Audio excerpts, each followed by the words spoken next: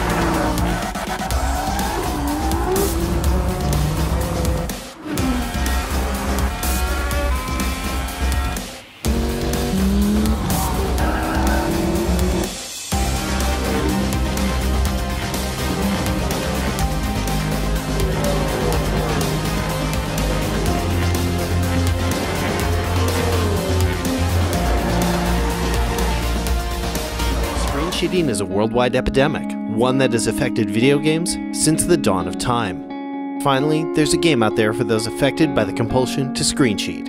It's called Screen Cheat.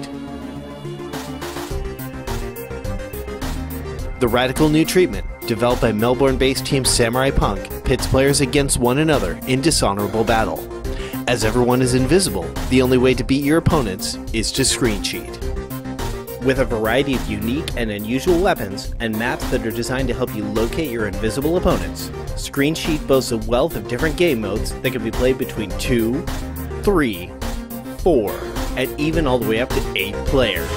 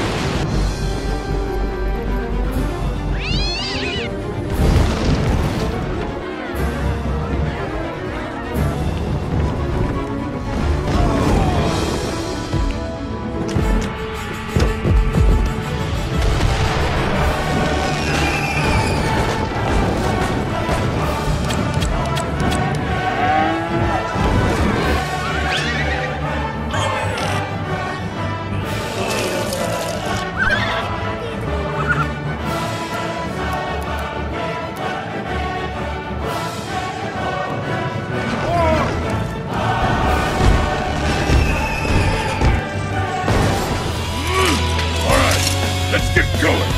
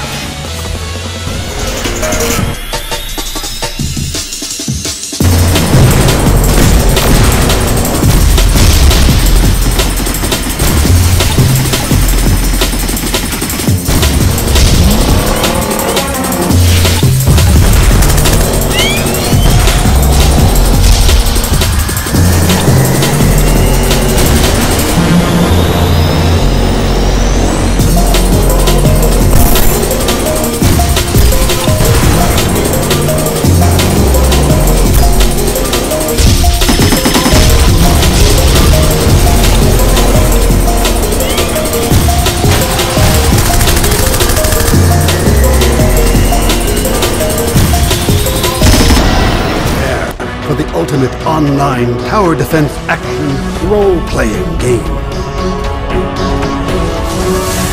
Design your unique hero. Learn powerful abilities.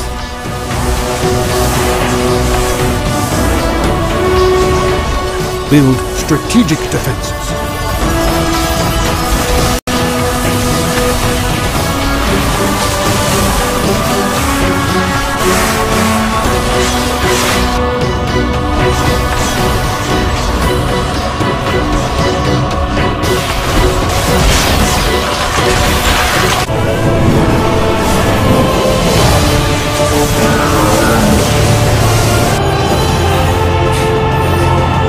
Create and customize an armory of equipment.